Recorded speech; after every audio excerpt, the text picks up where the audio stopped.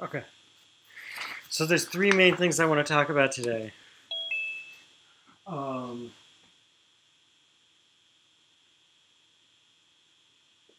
the legislator,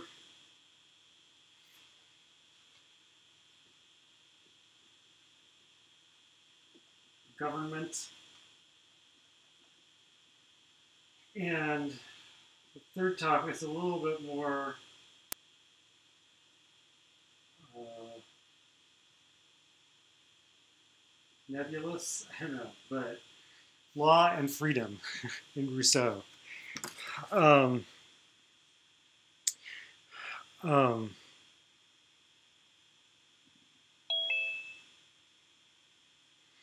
this I said this is nebulous, but this is actually really important because remember I told you that Kant says somewhere that Rousseau is to morality what Newton is to physics.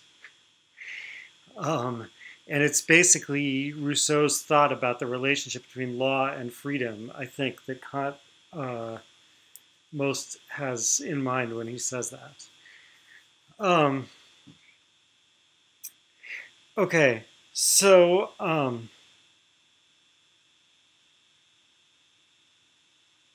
any idea of when paper two grades will be released? Uh, no. uh, soon. um, I don't know. I hope maybe the end of this week, although the next part of this week is going to be pretty busy for me. Um, I'm only grading 9 of them, but still.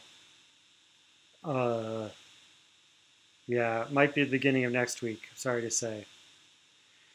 That's as much idea as I currently have. Are there any questions about that? Or about something like that? Okay. So to understand what the legislator is doing, and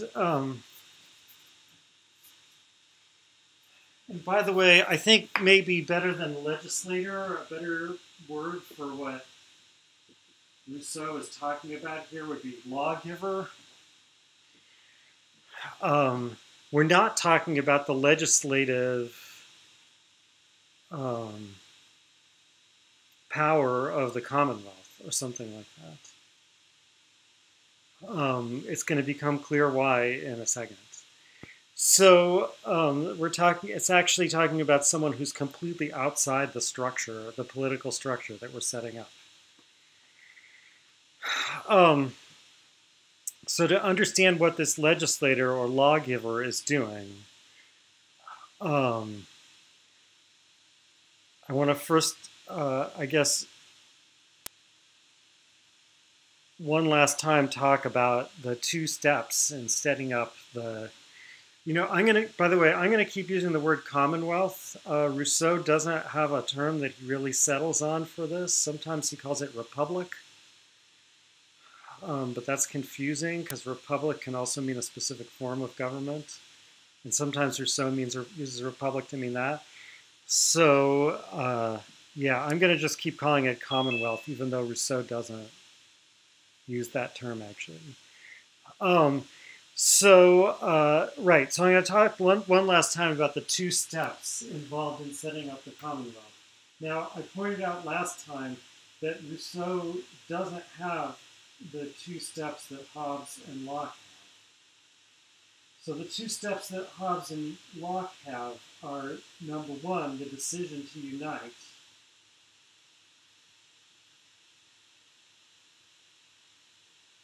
Then number two, the choice of the sovereign for Hobbes or the legislative for Locke. Right? So is it for Hobbes, it's the choice of the person who is going to do everything, make laws, enforce laws, um, make individual decrees, whatever. That's the sovereign. For Locke, it's the choice of who's going to make the laws. But for Rousseau, these two steps are combined because when you form a commonwealth, again, that's not Rousseau's term, but when you form a commonwealth, what you do is that you, I guess you could say, unite as the sovereign.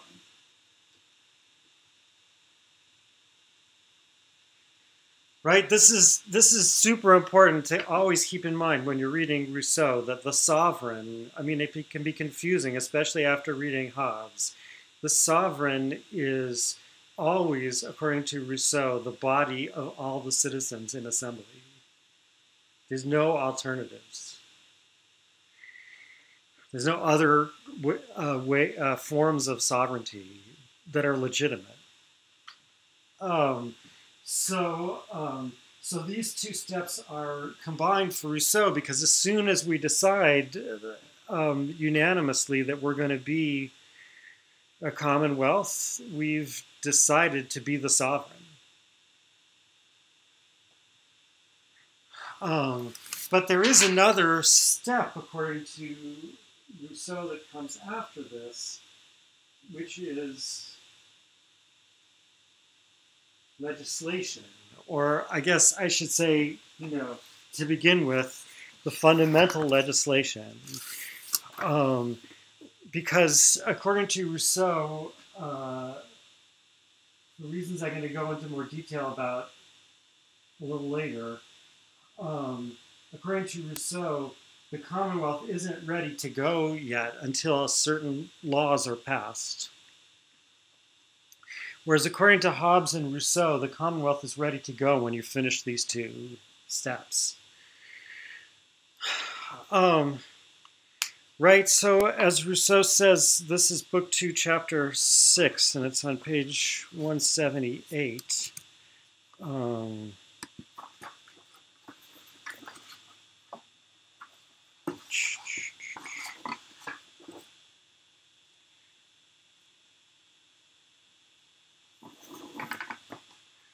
It's the first paragraph of chapter 6.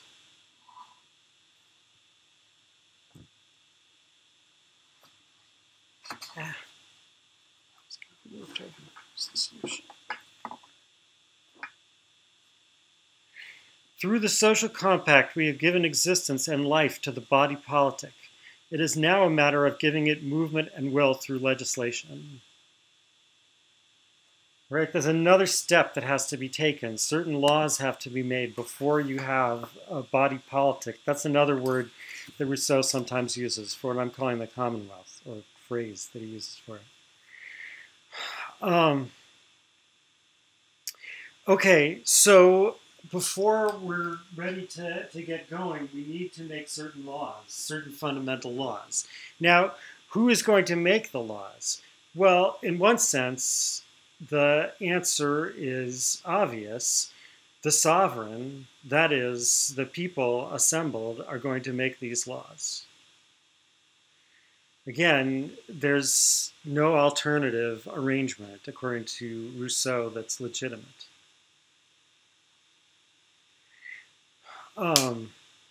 He does sometimes mention a possibility of a kind of interim authority making laws, but they don't become laws until the people can meet again, and if they want to, veto them. So it's really, again, it's really the assembly of all the people that make the laws. So, but in another sense, that's not a good answer, because a whole bunch of people getting together can't just make laws. Someone has to suggest some laws for them to vote yes or no on. Now, I mentioned before, I think I said before that none of these people talk about this, and I don't know how I could have forgotten that, of course, Rousseau does talk about it, and this is where he talks about it, although his answer maybe is not very practical, and it's, I mean, he doesn't give a general answer to it, just about at the very beginning of the Commonwealth. But he does, at least in this situation, address this question. Okay, so the laws are going to be made by majority vote, but who's going to bring laws to the floor to be voted on? Where are they going to come from? So that's why Rousseau says we need a legislator or lawgiver, someone who is going to write up some fundamental laws for our commonwealth and say, okay, guys, what do you think about these laws? And then everyone can vote on them. So the model for this, of course, as usual, is Lycurgus, the lawgiver of Sparta. But he also mentions three other examples, Moses, Muhammad, and Calvin as the lawgiver of Geneva. Professor, would Thomas Jefferson be the lawgiver of the United States? Maybe. I'm not sure exactly. I mean, Thomas Jefferson didn't single-handedly write the Constitution, but... we're just curious. Yeah. Yeah, I don't know what Rousseau would think. But, of course, the United States is not a legitimate commonwealth from Rousseau's point of view, because the people have never assembled to vote on anything. Now, you might say, how could that be possible with so many people? And Rousseau will say, exactly, that's why you shouldn't have such big commonwealths. Stay small like Geneva or Athens or whatever. Yeah, anyway.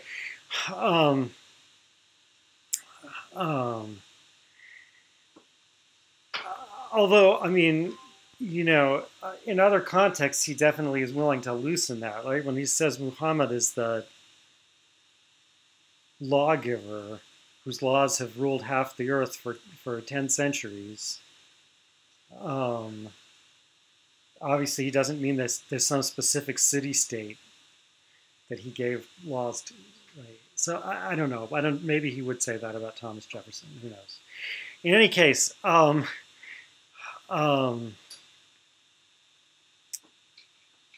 Rousseau says a lot of things about the qualifications for being a lawgiver in this sense. And the list of qualifications adds up to it's really difficult to find someone who's qualified to do it. But, you know, that's okay because Rousseau doesn't think that this has been done very well most times. So that pretty much fits his theory. I guess I would say the main important thing to understand about the legislator is that the legislator is not, or at least should not be, either the sovereign. I mean, it can't really be the sovereign, according to Rousseau, because at least in a well-constituted commonwealth, again, the sovereign is the assembly of all the people, and that many people can't do something like this. Rousseau seems to think that really only one person can do it well. So anyway, the legislator is not the sovereign, and the legislator is not the prince. The legislator has no executive power. All the legislator can do is propose these laws to the citizens to vote on.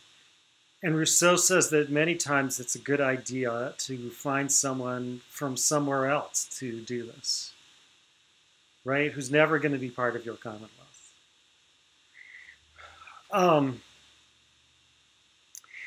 So, I mean, the reason I say it's important, at least it's important if you think about this section at all, or this chapter at all, because otherwise, if you forget that, it's easy to start thinking that he's describing the legislator as this, like, super powerful figure that stands behind the scenes and controls everything.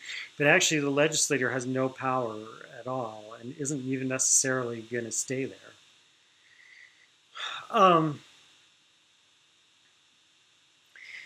I guess, I mean, there are some other interesting things about it. Since the other 2 points I'm going to talk about are more important, I'm not going to spend too much time on this.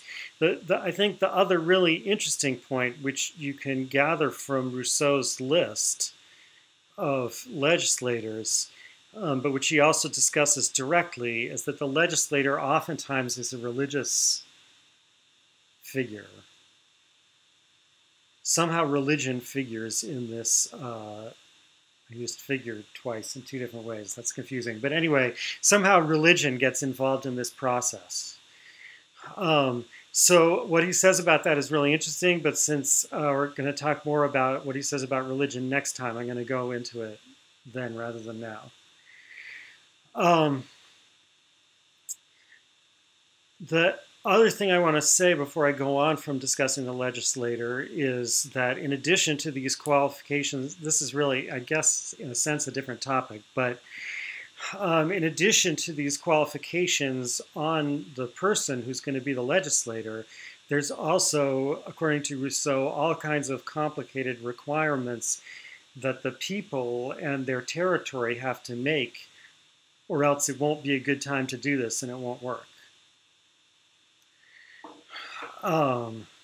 Right? Like, so for example, in Book 2, Chapter 8, on page 184,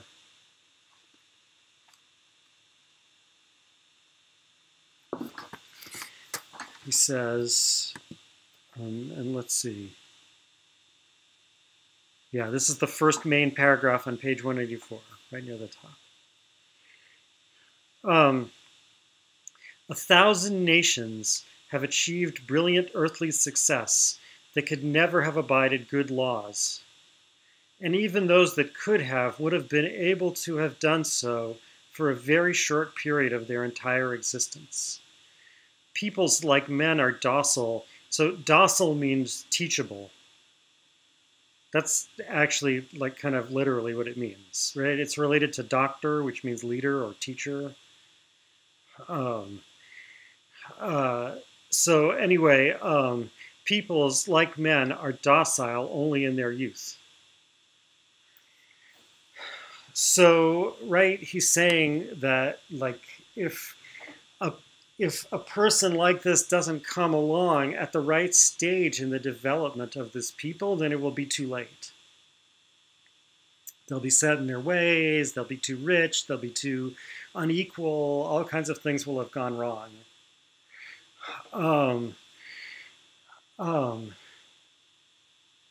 Now, I mean, he goes on right after that passage, however, to add that it's in the youth of the nation, but not in its infancy. So it's actually, if the legislator tries to do this too early, it also won't work. There's a time when the people has reached maturity at which it's able to be, it becomes able to understand laws and is still able to be taught by the legislator what the good laws are. So,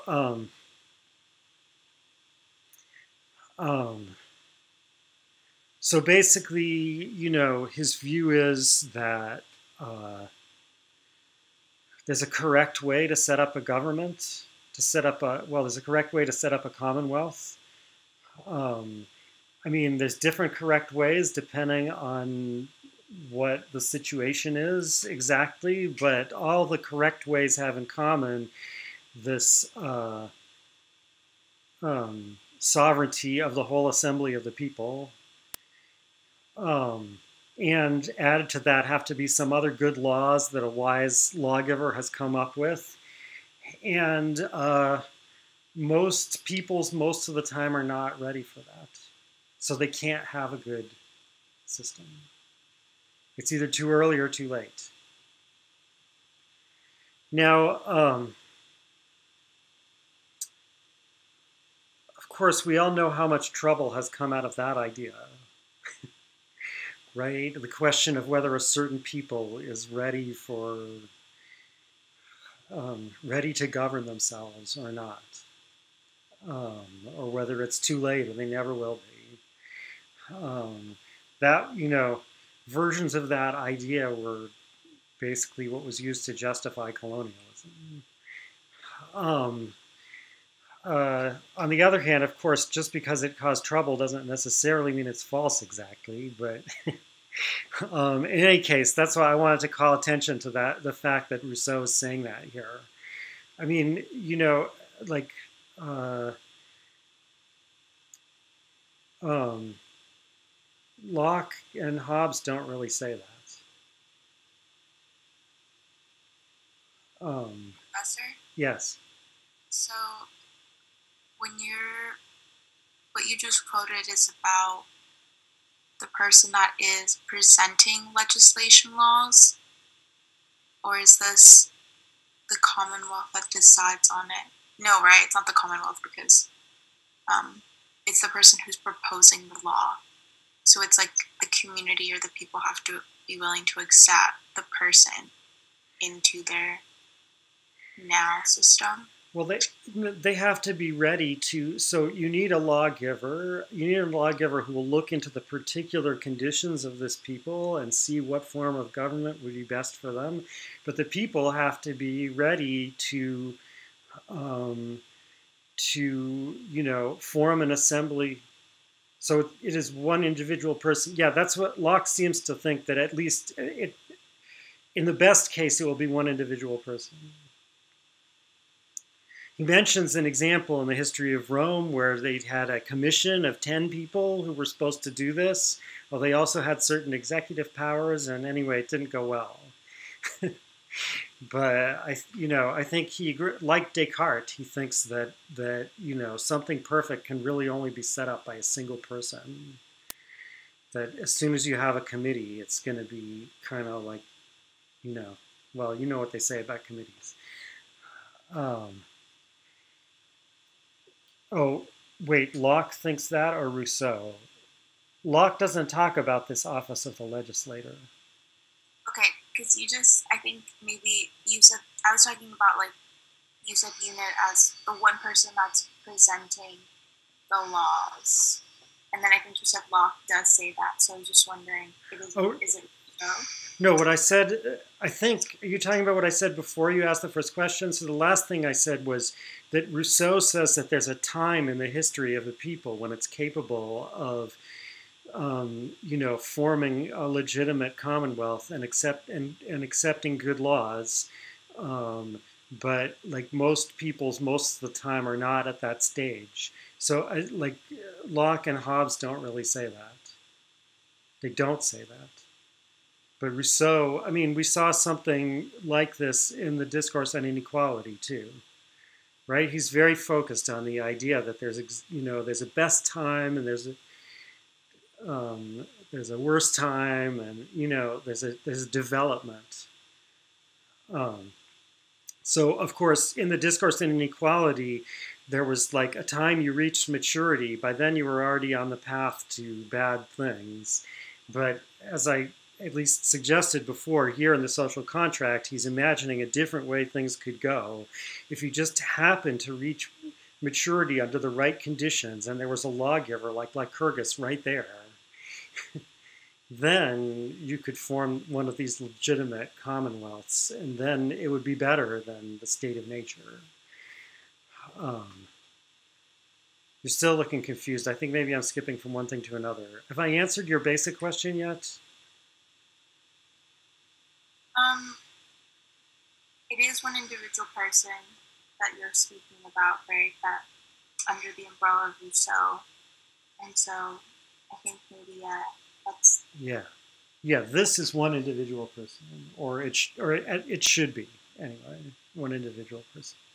But it's got to be an amazing person, Rousseau says. Both not just in terms of like being really smart, but they have to have a weird combination of like really caring about what happens to these people, but at the same time having no like personal attachment to them. It's like a very weird mindset this lawgiver has to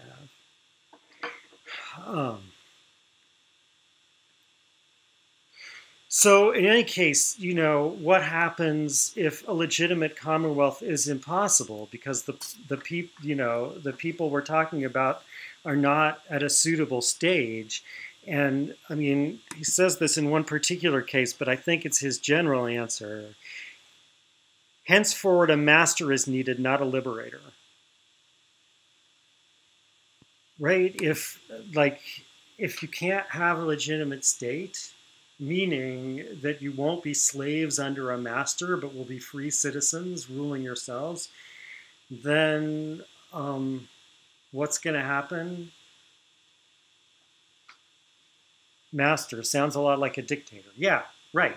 But I mean, it's master, you know, I mean, it's like Hobbes, right? Hobbes says the way the sovereign rules over subjects is the same way that a master rules over slaves. He calls them servants, but what most people call slaves, right? The despotical dominion. So, whereas Locke says, no, this is completely different. And Rousseau says, well, yes, Locke, it's completely different. Like true political, legitimate political rule is nothing like the rule of a master over slaves. But most of the time we can't have legitimate political rule. And in that case, Hobbes is right. To keep people in line, you need a master. So his, you know, like, I mean, I think actually that one fact shows all the better how, you know, like backs up what I'm claiming about how the discourse and the social contract don't really contradict each other. The discourse is really negative on political or civil society because the discourse is talking about what almost always will happen, according to Rousseau. And is it better than the state of nature? No, we would have been better off in the state of nature, but it's too late to go back.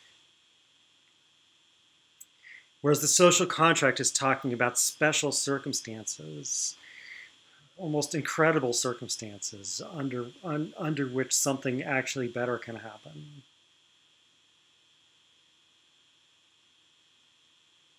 Oh yeah, no, Alvaro, thank you. Alvaro quoted more of the context. Like I said, Rousseau is talking about a special case where, like, the question is whether this people can get back their good laws after having lost them, or something like that. I believe he thinks the same thing is true in general about any people that's not ready to form a legitimate commonwealth. Okay, are there more questions about that? So, would he believe that an illegitimate commonwealth is better than being in a state of nature? Well, no, not that it's better than being in the state of nature. Wait, is that Cameron is asking the question? Yeah. Okay. Because I also saw you have your hand up. All right. Well, I mean, it's not better than the state of nature, right? That, again, I think is the question he answered in the discourse on inequality. It's not better than the state of nature. If you had the option to stay in the state of nature, or even better in that savage state, right, which he said was actually kind of better than the original state of nature. If you had the option to stay there, you should. Right, and in the discourse on inequality, he compares it to, like, if you could pick an age to stay at. A lot of you are not old enough to have this issue yet. But believe me, there will come a time when someone will ask you, you know, at what age would you have stopped if you could have? And you'll say, oh, you know, 25, whatever, right? So, but you couldn't, you know, things went on. So Rousseau is saying, like, it's the same thing. Like, if you could choose to stay in the savage state forever, that would be better. But now that we're in this situation, there's no way back to it, right? What's going to happen instead is the kind of war of all against all that Hobbes thinks characterizes the state of nature. And that's why I think he's saying here, you know, and he doesn't exactly say this in the discourse because he's answering a different question, but I think what he's saying here is, yeah, if you find yourself in this state that can't be reformed along proper lines, you can't return to the true state of nature. And yeah, you don't want the chaos that will arise if there is no authority at all. So you're going to have to acquiesce to having a master instead of a political society. Did that answer your question, Cameron? Yeah. Okay. All right, so now I'm going to go on and talk about the governments.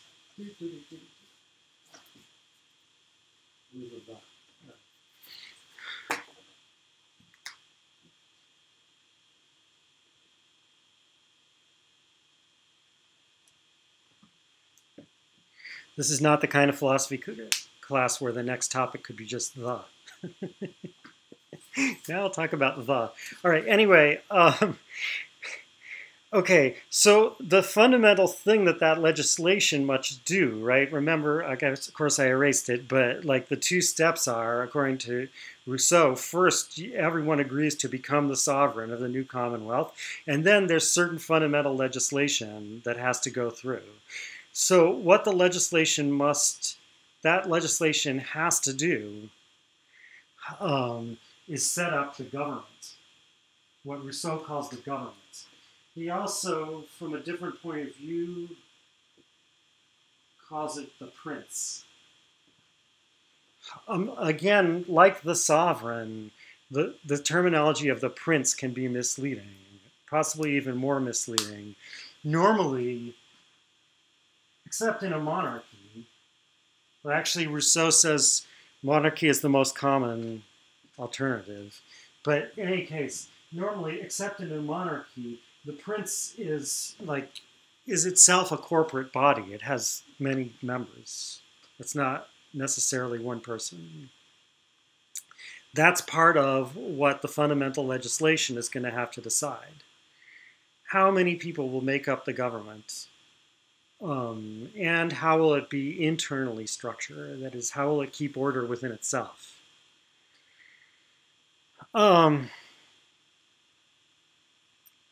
Okay, so to understand what the government is and why, according to Rousseau, you can't really, even for a moment, have a commonwealth without a government.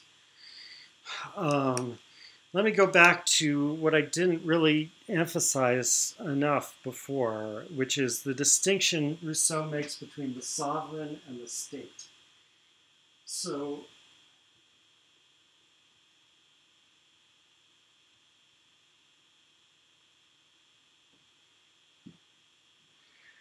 let me first read what he says about it. This is Book 1, Chapter 6, on page 165.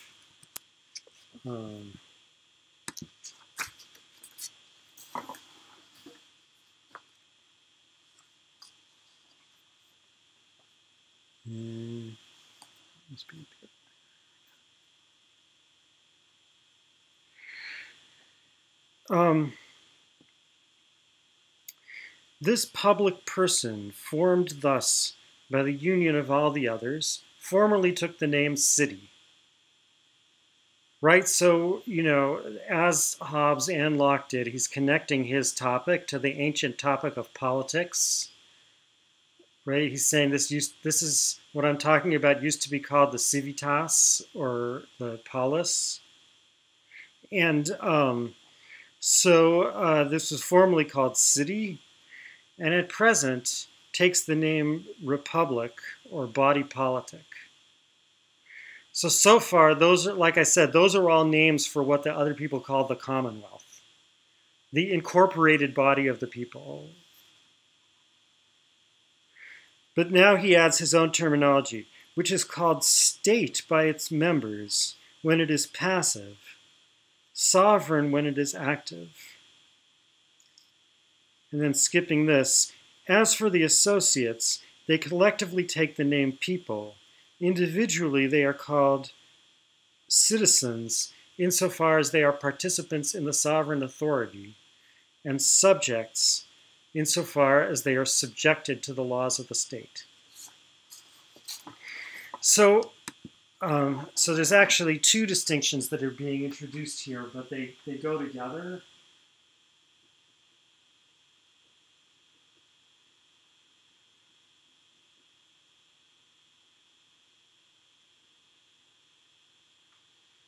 The state is composed of subjects, and the sovereign is composed of citizens.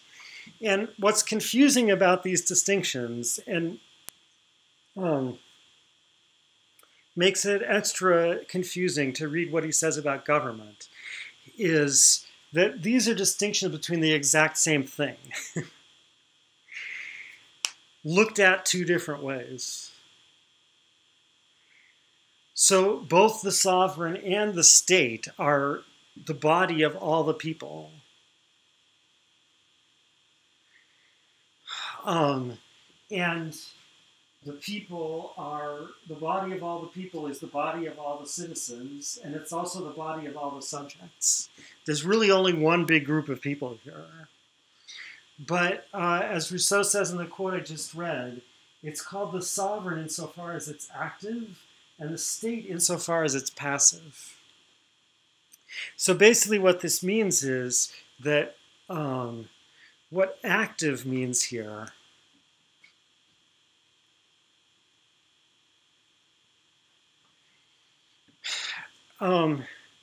active means like something acts on something else when it contains the principle that that other thing has to conform to, basically.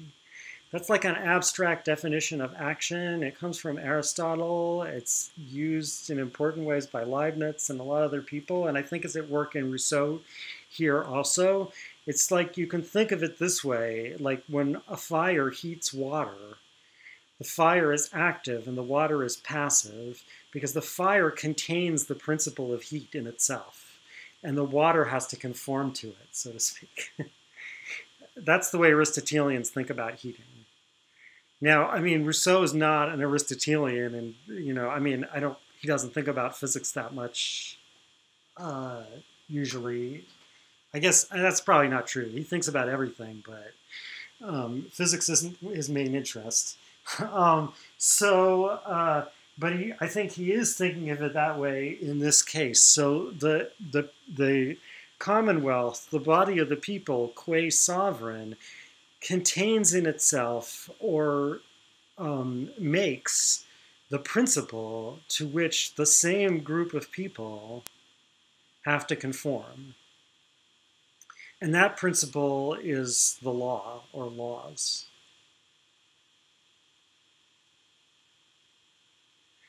Right? So it's like the sovereign,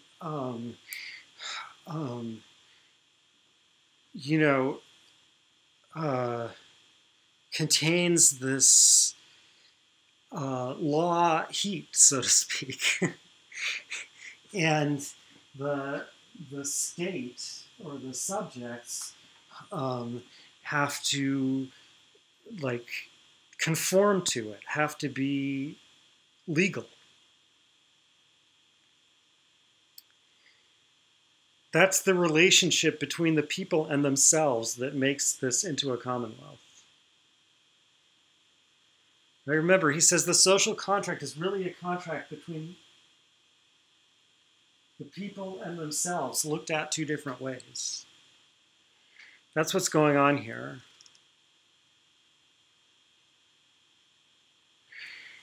Are there questions about that before I go on?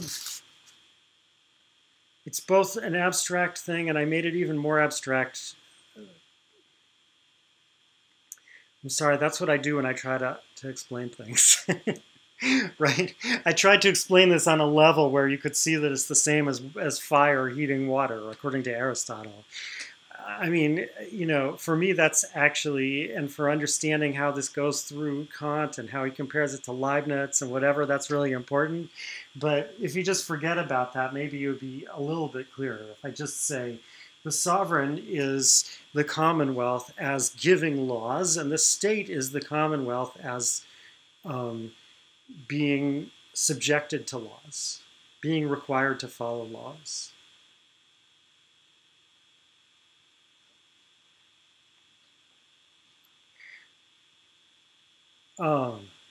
Right, so the sovereign citizens are imposing upon the law, upon the state / subjects.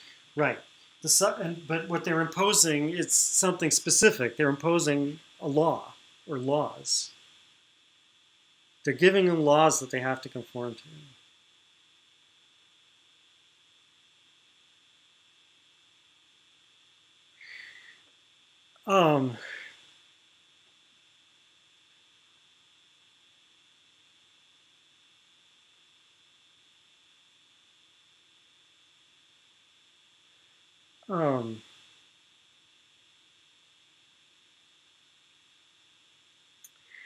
But, I mean, that's what's important and requires a government, is that the sovereign can only impose laws on the subjects. And this is the same topic that had people confused last week, so I'm going to come back to it again, and maybe it'll be clearer now. The subjects, or the state that they make up, has only promised to obey the sovereign insofar as the sovereign makes laws.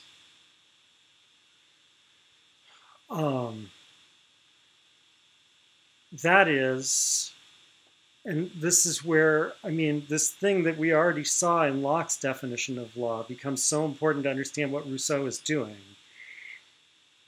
Only insofar as it gives commands that are applicable to everyone in general, not with respect to any particular person.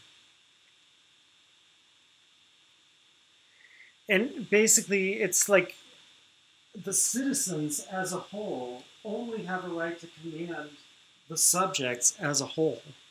And their right to command derives from the fact that they're commanding themselves.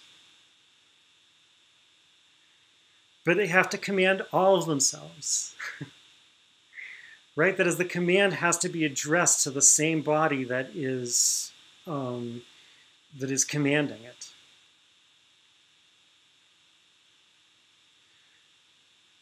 Whereas if the citizens try to give a command that referred to some particular person, and as I said really quickly at the end last time, right, this, or at the end of the extra questions part last time, right, this is what in our Constitution, in the U.S. Constitution, is called a bill of attainder, right? Like, if Congress passed a law saying Abe Stone should go to jail for 2 years, that would be unconstitutional, right? So if the citizens pass a law that refers to individual people, so in that case, it's no longer them, you know, giving commands to themselves.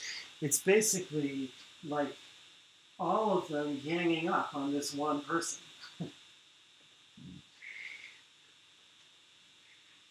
Right? Or Rousseau says this situation would divide the people into two parts. The big part, because remember, they're giving this command by majority vote, right?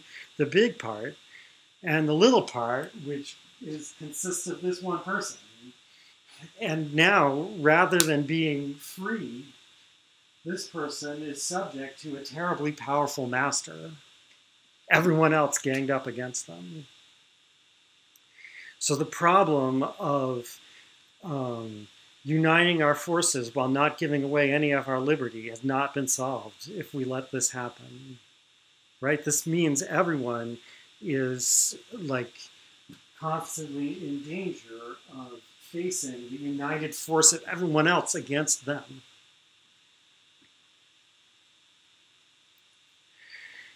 And again, the way to avoid that is supposed to be that we only let the sovereign give a command to the state. And only about the state, I guess. I'm kind of mixing those two things together, whereas they're not exactly the same, right? It's not only that it can't be a command to a particular person, it can't be a command concerning a particular person or a particular case. Right? It can't be like everyone who sees Abe Stone should give him a donut. That would be, right? However much I might like that law, that would not be one of the laws that Rousseau says the sovereign can pass, because it refers to an individual. What would Rousseau say about laws passed that target specific groups of people? Would he view it as similar to laws passed that target individual people? Well, I'm about to get to what he says about that. So just hold on 1 second, and I'll read what he says about that. So, but first I wanted to read this, which is where he says what I was just saying. This is on page 179. So it's still in Book 2, Chapter 6, and it's the 4th paragraph on page 179. No, it's not. Wait. Oh, no. It's this. It's the 2nd paragraph on page 179. But when the entire populace enacts a statute concerning the entire populace, It considers only itself, and if in that case a relationship is formed, it is between the entire object seen from one perspective and the entire object seen from another, without any division of the whole. Right? So as long as the body of the citizens only makes laws that refers to the whole body of the subjects, it can't gang up against anyone. So everyone is free. Everyone is ruling themselves collectively.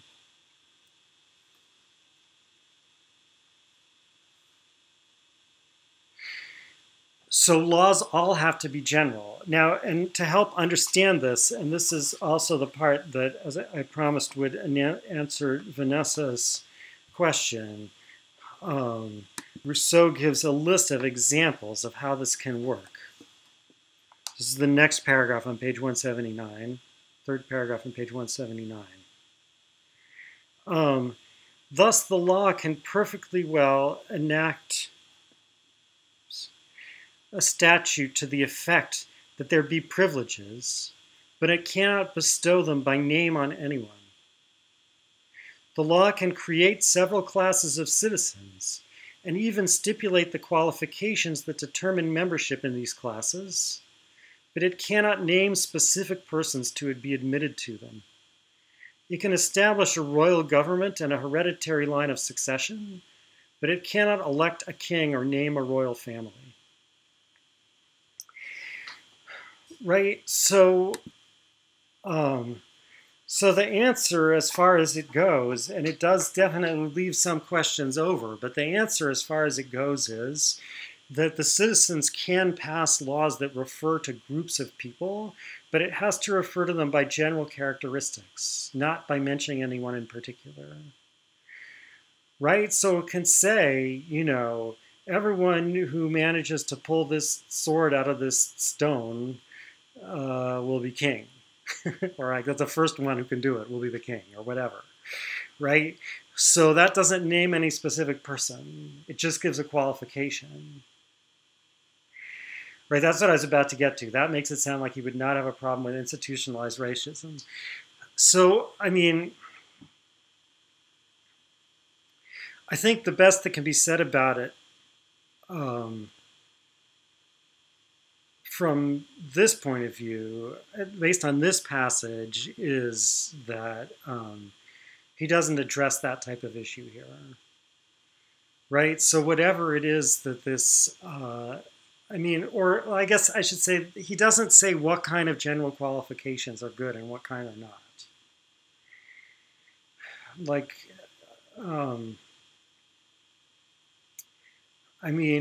you know, anything could be treated as a general qualification. So what if, like I said, instead of whoever first pulls this sword out of this stone, if I say, whoever is standing in place X at noon on such and such a day, you know, and the day is the day when they're voting on these laws, and I'm standing there, right? So, like, in other words, it seems like certain qualifications are still ways that everyone can, that the majority can gang up on a minority. That this, just putting it that way, doesn't exactly solve the problem.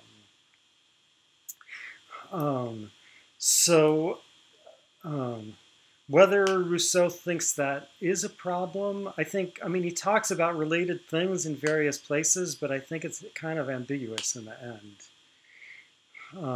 You can see from some of the things he says about different peoples here, like a lot of people, both in ancient times and in this period, he thinks of race more in terms of climate than in terms of, like, what we would call genetics.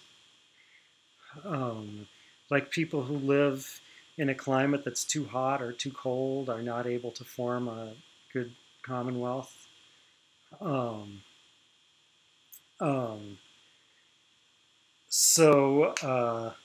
You know, he's willing to say things like that. And remember, that implies that they're, you know, that they should be put under a master, right? So, you know, But then again, if those people move to a better climate, their descendants, he doesn't say anything that would make me think that he would be in favor of that. So I don't know. He's like Rousseau personally is a complicated person. I guess like a better question is more like, is there any way, won't this solution always leave problems like that? Where whatever particular way I want to gang up on people is, I can phrase it to look like a general qualification that anyone could meet. Samantha has a question. Is Rousseau thinking that everyone's conditions in the Commonwealth is exactly equal? Well, no, because he's saying that, although this particular thing it turns out he thinks is a bad idea, they can create a hereditary aristocracy if they want. They just can't say who are going to be the lords. Right? They have to establish qualifications. Like maybe there's a civil service exam and whoever takes it becomes a hereditary duke. I don't know what the qualification will be. But like I said, so the question is, can't we always phrase whatever we want in a way that makes it sound like a general qualification? Just like, as I mentioned before, Congress, it turns out, can sometimes adjust the tax code so as to give a particular person a tax break if they put in enough qualifications, right? So, I mean, I don't know whether Rousseau can solve this or not. I think it's interesting that the problem is interesting because it's parallel to, not by coincidence, to a problem that people raise about Kantian ethics as well. Whereas if you know anything about Kantian ethics, you know that the principle of it is that you should act according to a maxim which you could will should become universal law.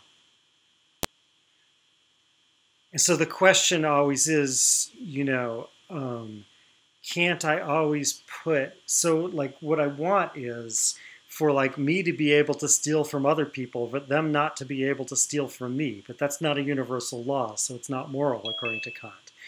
But can I adjust the law and say, well, people wearing a pink shirt on, Tuesday evening, can steal from other people. And then it's a universal law. Right. So that's basically exactly the same question moved from Rousseau's politics to Kant's ethical theory, which is based on, which takes some inspiration from Rousseau's politics. Okay. So those are good questions. I mean, in answer to Samantha's question, by the way, Rousseau does think it's dangerous for people in the Commonwealth to be too unequal. Right? He says that if anyone becomes rich enough that they can buy someone else, or poor enough that they're forced to sell themselves, then it's too unequal and the Commonwealth will be destroyed or be corrupted. He has qualifications like that. So, I mean, like, he doesn't think it's a good idea to have big inequalities, but it's like this, he does admit that this doesn't prevent it. Okay, but in any case, what I'm getting to here is, given this fact about the way the sovereign can act,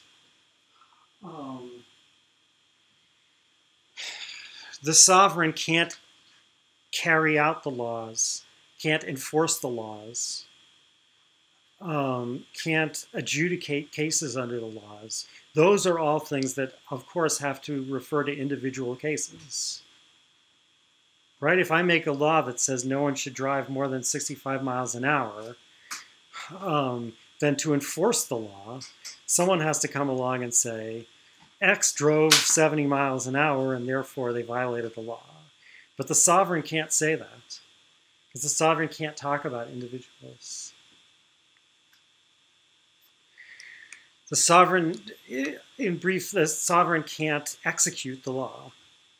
Right? So the executive power can't be in the same place as the legislative power. In a way it can, and I'll get back to that, but strictly speaking, it can't possibly be in the same place.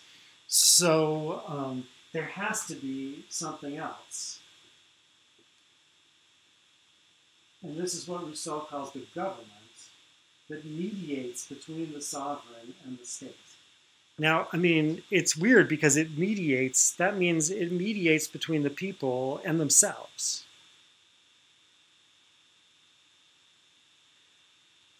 This actually is the place to start thinking not so much about Kant as about Hegel, but I won't get into that. But I mean, in any case, that's what the government is doing here. It's weird that you need something to do this, but you do need something to do it because the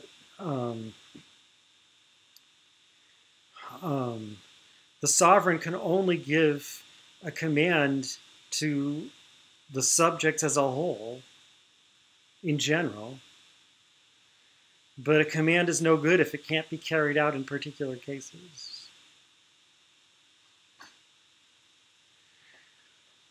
So there has to be something, there has to be a minister to the sovereign.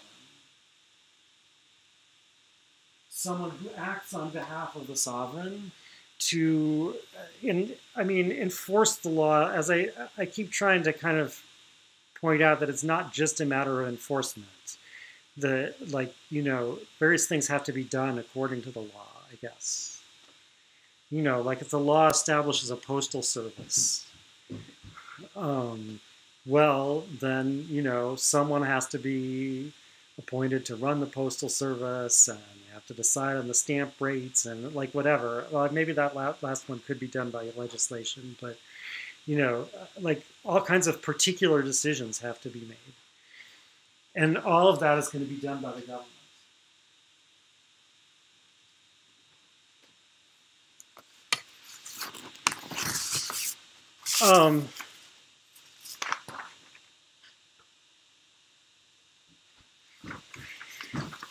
And that's why, again, you don't really have a commonwealth until this fundamental act of legislation goes through that says what the form of government will be. Because with no government, you just have a bunch of people saying, wouldn't it be nice if we all did X? Right? But you don't have any means of getting that carried out.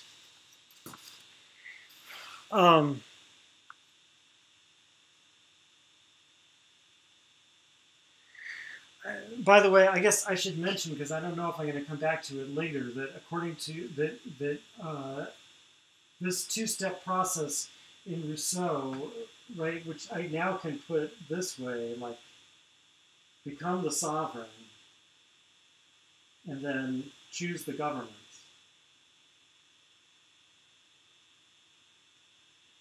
So, like, this is kind of similar. I mean, it's actually really different, but it's kind of similar to the two steps in Hobbes and Rousseau. But beyond the differences I already mentioned, another difference is that according to Hobbes and Locke's two-step process, the second step is irreversible, and it's the end of the people acting together. Right? So, like, according to Hobbes, we all get together and say, hey, let's unite to form a commonwealth. That has to be unanimous. And then there is one vote that we take. Well, I mean, it might be a little more complicated. But basically, there's like one short series of votes that we take that determine who will be the sovereign. What will be the law of succession? We might also have to determine, Actually, no. According to Hobbes, the sovereign chooses that. Yeah, no. All we have to do, according to Hobbes, is choose the sovereign. And then once we do that, we never do anything as an assembled people again. Or rather, we keep doing things as an assembled people, but only through our representative, the sovereign. Right? So, whereas according to Rousseau, the sovereign, the assembly of the people remains in existence and makes new laws. The government can't make new laws, can only administer them, execute them. And moreover, if at any time the sovereign decides that this form of government is no good, the sovereign can get together and say, hey, we're a monarchy, but from now on we're an aristocracy. So there's no permanence to this step, according to Rousseau.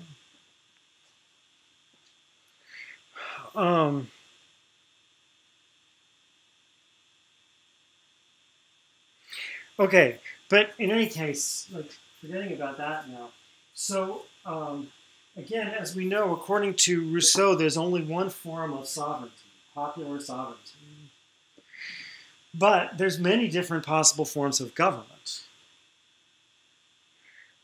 So, like when Rousseau makes a distinction between monarchy, aristocracy, and democracy, right? For Hobbes, those are distinctions between who is the sovereign.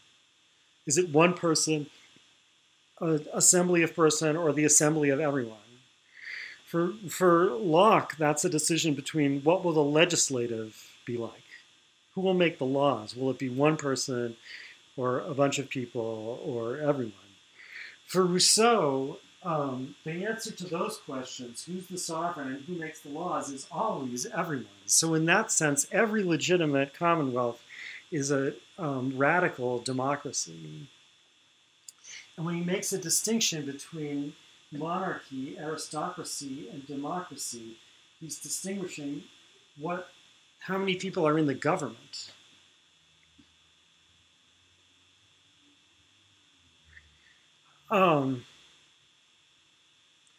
And like I said, there's also further distinctions to make within the government, since the government itself is a corporate body. And it's interesting to think why Hobbes can't admit this. I think I understand, but I'm not going to go into it. Anyway, Rousseau says, since the government itself is a corporate body, it also needs to organize itself to keep order within itself, or at least it can, right? So like we can say there's 100 people make up the government, and they all have to vote on everything by majority. Or we can say 100 people make up the government, and they elect 10 people to tell them what to do, and then they, like it could be a much more complicated structure. So there's actually like many, many different types of government we could have, according to Rousseau. And which one is best, he keeps emphasizing over and over, depends on the circumstances. He has some really specific things to say about how it depends on the circumstances, some kind of quasi-mathematical things about like when the state is bigger, the government should be smaller and whatever. But also he has some vaguer things to say about it. Okay, there's a new question from Vanessa. You said that according to Rousseau, step 1 and 2 happen simultaneously. No, oh, I see what's confusing you. So they unite and become the sovereign in the first step, and then choose. Right. So what I said was, again, I don't know, maybe I should think of a less confusing way to say this, but according to Rousseau, the two steps of Hobbes and Locke, according to Rousseau, happen simultaneously.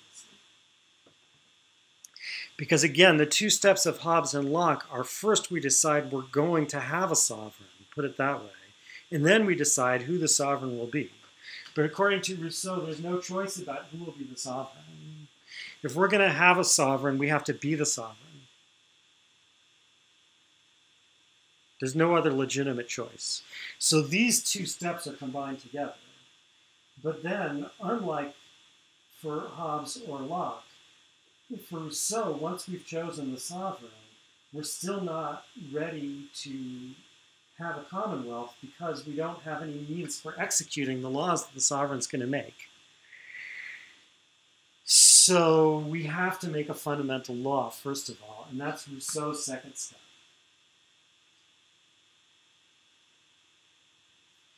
So now, I mean, you might ask, you should ask, hold on a second. Isn't there an execution of this law that has to happen?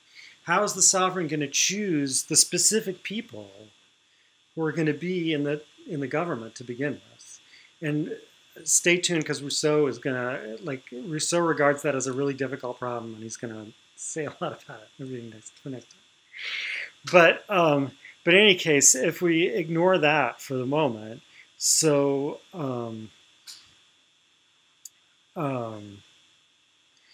Right, so now, what time is it? Should I say? I guess I'll say a little bit about what he says about the three main forms of government. Although, again, he thinks there's many different mixtures and subforms and whatever that you can have.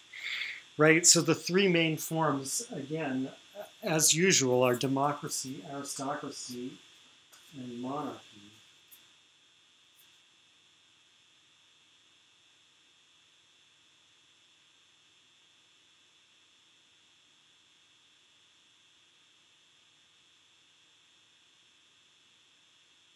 But these don't, again, they don't exactly mean what we normally think of them as meaning. Because in some sense, every commonwealth he's talking about is a democracy, and a pure democracy. Right? So, like, every time we need to make a new law, everyone has to vote on it. Or at least everyone has to be able to vote on it. He doesn't address that thing that Locke mentions about what if someone's sick or whatever. But, right, so everyone at least has to have the opportunity to vote on it. Although I think in Rome and Athens, I don't think you could just choose not to attend the assembly. I shouldn't say this because I'm not sure, but I think, it was more like jury duty than, like what we call an election. You had to show up. That was part of your duty as a citizen. But anyway, so the question is, like, who's going to enforce the laws, judge cases, carry things out in detail, etc. And in a democracy, the answer is still everyone together by majority vote. So, like if we want to make a law that says that everyone who drives over 65 miles an hour has to pay a fine, we all get together and vote on that law. And then, if I get pulled over for driving over 65 miles an hour, we all have to get together and vote on whether I, violated the law and have to pay a fine.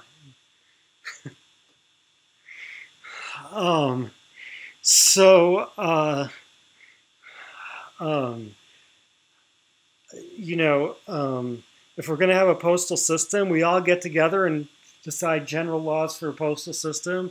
Now, we want to hire a new mail carrier for route number 176. We all have to get together and hire the postal carrier. We are the government.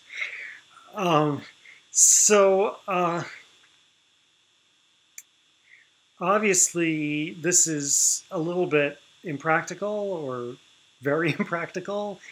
Rousseau, like everyone else, points that out. Maybe I'm not going to just read where he says that, but he points out it's impossible for the people to constantly be assembled to be deciding about every day-to-day matter, right? Like, I would never get a fine for driving over 65 miles an hour because I would never get to go anywhere. I'd spend all day sitting in the assembly of the people. So Rousseau says, actually, strictly speaking, there's never been a pure democracy. There's always some mixture. But he has, I guess I would say, a more fundamental or more theoretical problem with this system as well, because he says, which I guess would apply to some mixed systems that are close to it as well, because he says it's just not good to have the same people making the laws and enforcing them. They're going to start to make laws that favor their private interest. Now, maybe this is a way that he's somehow addressing, doesn't seem sufficient.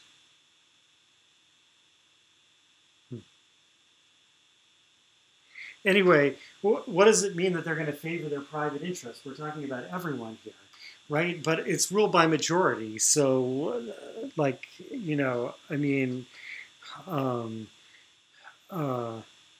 we're going to, Wait, what is the issue here?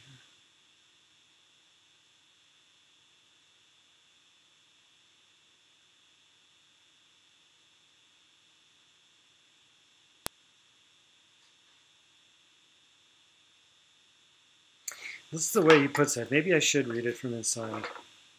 Because it turns out it's actually a little bit hard to interpret. It's in Book 3, Chapter 8. And it's on the bottom of page 198.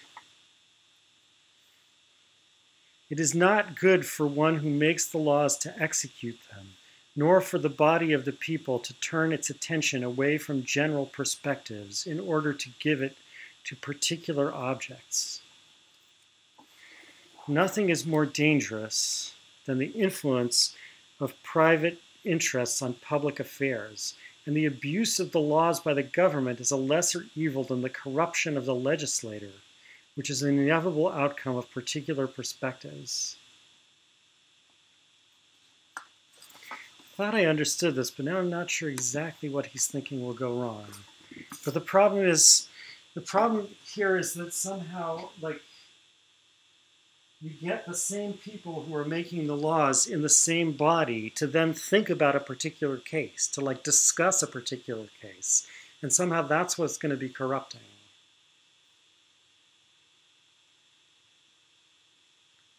I'm not sure I understand that.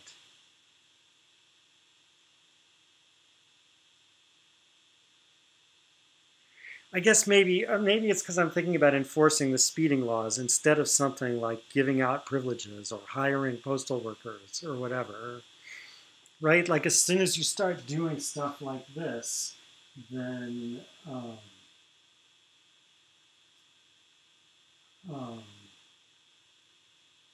we can kind of trade our votes for stuff, maybe, is what he's worried about.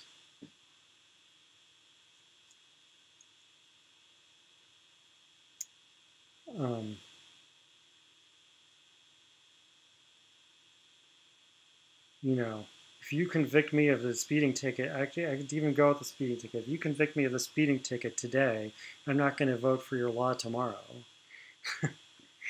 Maybe that's what he's worried about. I'm not sure. Anyway, he thinks that democracy in this sense is a bad idea. He also thinks that monarchy is generally not so good, although it depends on the circumstances. I think he thinks even something close to democracy might be appropriate in a case where the state is very small and the people are very equal to each other.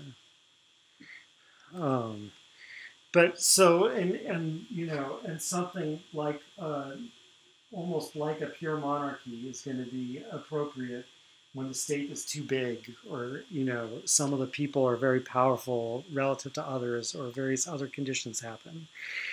But on the whole, he thinks that monarchy is unstable because the single person who is the government is so, like, we're calling this person the king, but they only have authority to enforce the laws made by the sovereign. They don't have authority to make any decrees or laws of their own. But put them in that position, Rousseau says, and they're going to constantly be tempted to try to take power for themselves and become a master rather than a governor. Plus, there's the issue everyone raises about monarchy, about succession. Right? That it's unstable because there's a period when the old monarch is gone and we need a new one. He doesn't seem to be thinking about monarchy that would be elected for a fixed term. Right? He seems to be assuming that an elective monarchy would only elect a new king when the old one dies.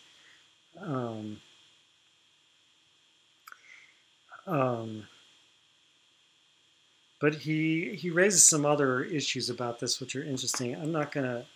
Actually, maybe I will read this one.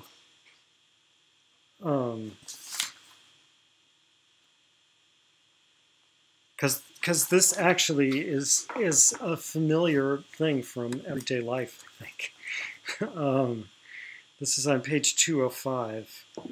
He says, so this is book 3, chapter 6, and it's the second paragraph on page 205. However, each revolution in the ministry produces a revolution in the state, since the maxim common to all ministers and nearly all kings is to do the reverse of their predecessor in everything. Right? So he's referring to a fact of human nature or of nature of governments or something that, you know, when new people come in, they want to make their mark by changing the policy. And you know, this actually happens. It happens in universities. It happens in states. And he's saying that monarchy is especially susceptible to this because, again, there's a total change. Right? The old monarch is completely gone and a new one is in. So he ends up saying that although, again, it depends on the circumstances, the form of government that's best in itself is aristocracy, if it's an elective aristocracy. Whereas he says a hereditary aristocracy, that is what we usually call aristocracy, is the worst form of government.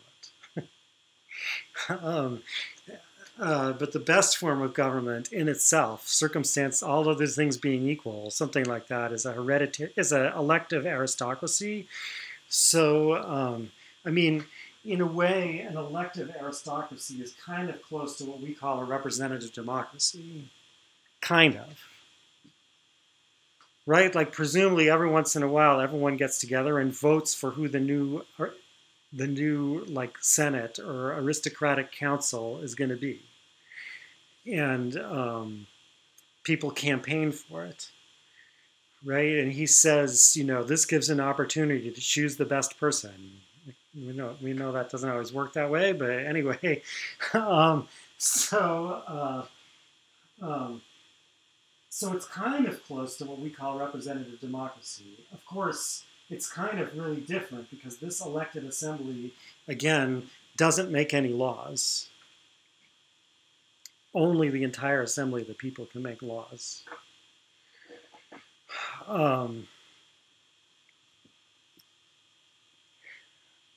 Okay. Is there anything else I want to say about government before I go on? No, I don't think so. Are there questions about government before I go on to my last topic? I should have replaced this with a 2, shouldn't I? Oops. This was all 2.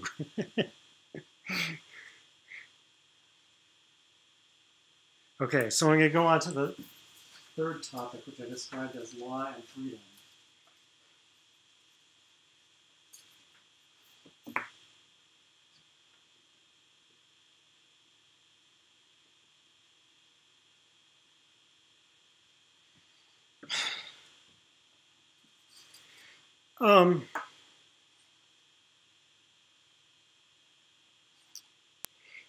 So the basic question, which is turns out to be surprisingly controversial and hard to answer, is like, what is freedom? What is a free act?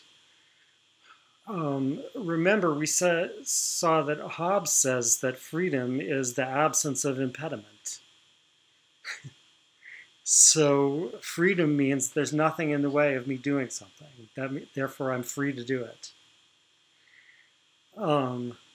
Locke said freedom means everyone else is restrained from interfering with me in this respect.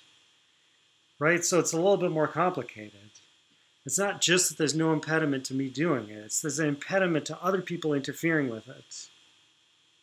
That creates this realm in which I have freedom of action. And it's in that sense that Locke said that freedom depends on law, is not contradictory to law. Right? Because don't think of the law, I mean, it does this, of course, but don't think of the law, according to Locke, in this connection as telling me what to do. Think of the law as restraining everyone else from interfering with what I do. Without that, I can't really have freedom. Right? I can't be secure, and I can't plan out what I'm going to do and make my own decisions and whatever. Rousseau also connects law with freedom, but the connection is closer, and he says something different. So, to try to explain where this comes from, I'm going to start with what he says near the beginning of book 3. This is on page 191.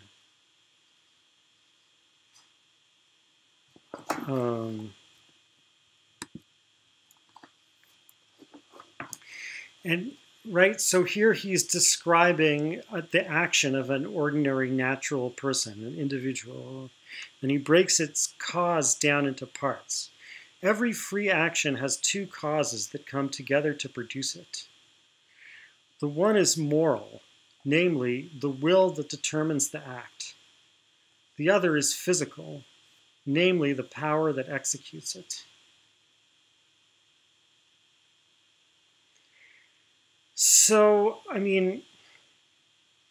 this is one of, I haven't really called attention to these before, but this actually comes up pretty often. One of quite a few places where Rousseau sounds close to Descartes' dualistic theory of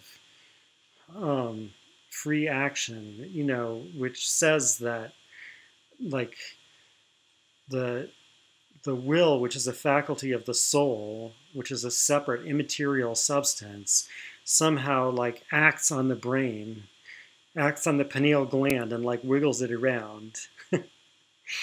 And then if the body is in working order, that will make the body move. On the other hand, sometimes the body will wiggle the pineal gland around and will resist the will, according to Descartes. Well, that's just the part of it that Spinoza and other people make fun of, and I think Rousseau is not sufficiently interested in the metaphysical question to tell what he thinks about that. But what's important is that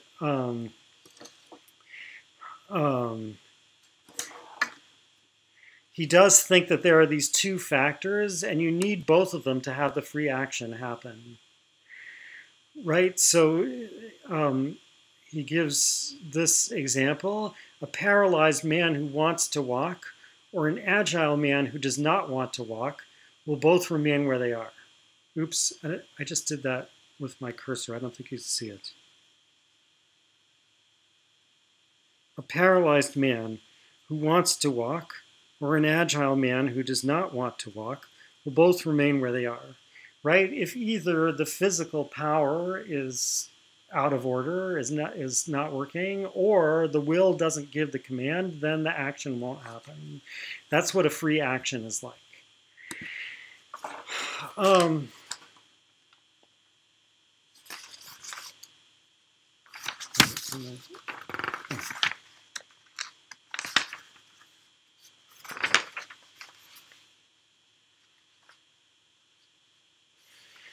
Now, Rousseau already said way back when that, so I guess I should write here, like, there's the moral cause, which is the will, and there's the physical cause, which is power. So Rousseau already said way back when that a duty can't be created by force, but only by will. This is in Book 1, Chapter 3, on page 159.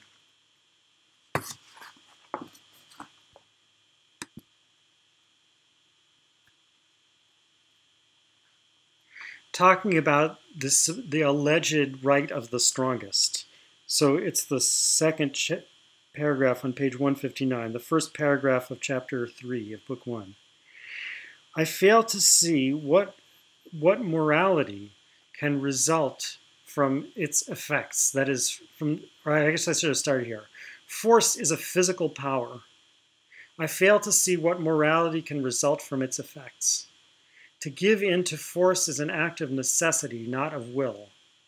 At most, it is an act of prudence. In what sense could it be a duty? Right? So the idea here is something like this, that if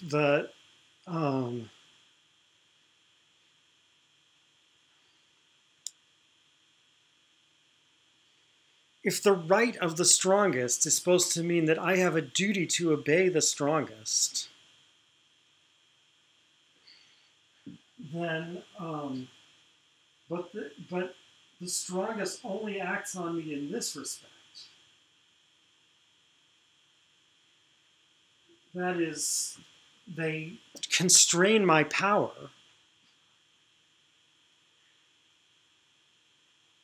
So like in the literal case, right, the literal chains, going back to Hobbes, they constrain my power by literally, putting me in a box or something. Now I want to walk there, but I can't. But Rousseau says that that kind of constraint has nothing to do with duty.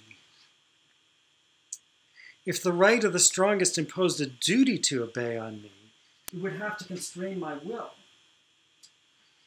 Right? That is, it would have to make it, in some sense, not willable for me to violate the command of the strongest.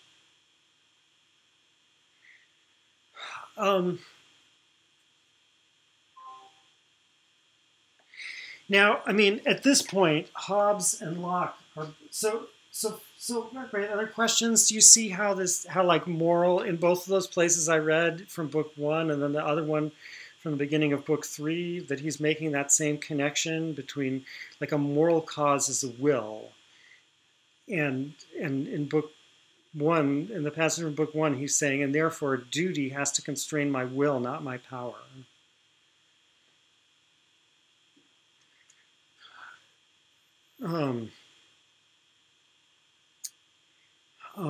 One way to look at it, to see why you would say this, which is already getting close to Kant, would be to say, I have to want to do it because it's my duty, or else I'm not really doing a duty. Right? So again, the fact that it's a duty has to act on my will. If I just happen to do it because of my own private interest, then I'm doing, as Kant would say, what's in accord with my duty, but I'm not really doing a duty. I'm just carrying out certain actions that happen to be the same thing that the duty would demand. Okay, so I like something like that, I think, is what Rousseau is already thinking here. Now, Hobbes and Locke, though, are both going to reply two things. First of all, they're going to say it's vain to suppose a duty that's contrary to necessity. Right? Like, they're both going to agree, look, it's necessary. I'm going to do what is in my own best interest. And if duty is something different than that, then it's idle, right? Because no one will ever do it. Right? This is the thing in Locke in the essay where he said, it is in vain to give a command to an intelligent being without giving rewards and punishments. That's the only way someone can do something because of your command, because you're going to enforce it with rewards and punishments. But second of all, Locke and Hobbes will also both say, right, and by the way, Rousseau, I mean, it's not really physical power that gives the strongest the right to rule over us in a commonwealth. The person who's strongest by virtue of the laws or whatever, it's not literal chains. It's moral chains. It acts on our will by means of promises of rewards or threats of punishments. Right, so in particular, when Rousseau says also on page 159,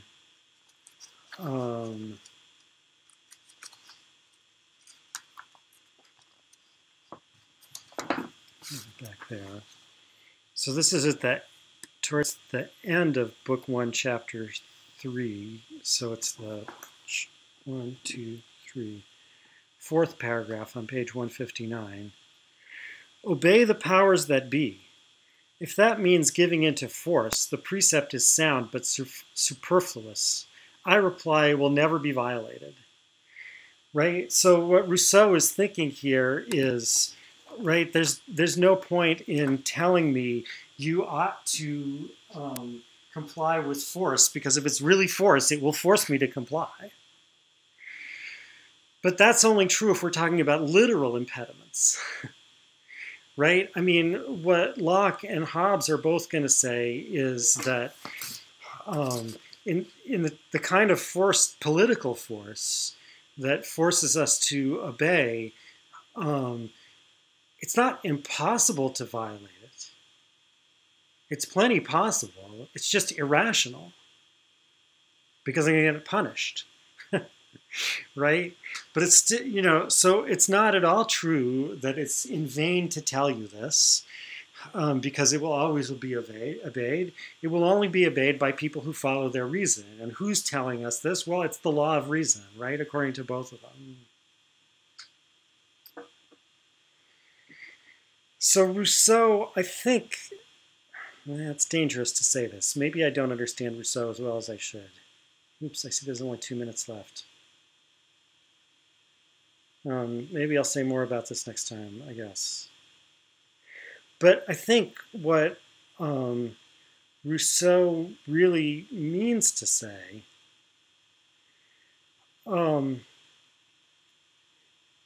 is that true duty involves the will determining itself according to its own principles, without referring to external incentives.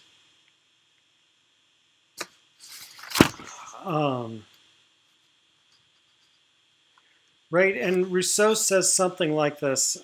I'll come back to this next time, I guess. But in book 1, chapter 8, he says, wait, where is this? Yeah, it's on page 167. For to be driven by appetite alone is slavery, and obedience to the law one has prescribed for oneself is liberty. Right, so the connection between law and freedom is that as long as I'm just driven by things that I want, by particular objects that attract or repel me, I'm actually a slave to my own appetites. I'm not free. And freedom is to give myself a law. That's what he's saying in book 1, chapter 8 on page 167. So, right, this is what Kant calls autonomy, where this part, auto, means self, and this part, nomos, means law. Freedom is autonomy, that is, being subject only to a law that you've given yourself. Now, obviously, this has some connection to what Rousseau is saying about politics, but I'll try to say something about that next time. And I will see you then. Bye.